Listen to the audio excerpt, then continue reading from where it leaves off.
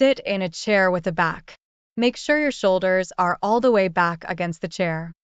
Chin tuck straight back, then slowly extend the head backwards while maintaining the tuck. Only go as far as your comfort permits, avoiding any unnecessary strain. Make sure to keep the chin back in this position. Hold the position for 6 seconds, then slowly return to neutral while maintaining the tuck.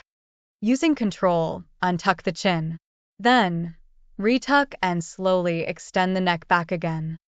Concentrate on stretching the neck and upper back as you bend backwards and move the head diagonally down and back with the chin tuck. As you return, engage the muscles at the front of the neck, pulling the chin down towards the throat. Untuck, then retuck again.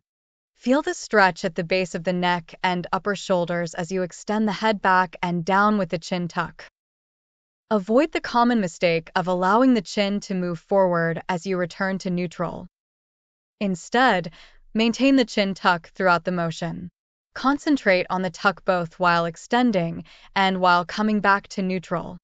Doing this ensures the proper stretch of the back of the neck and strengthening at the front of the neck. Repeat the maneuver 5 to 10 times.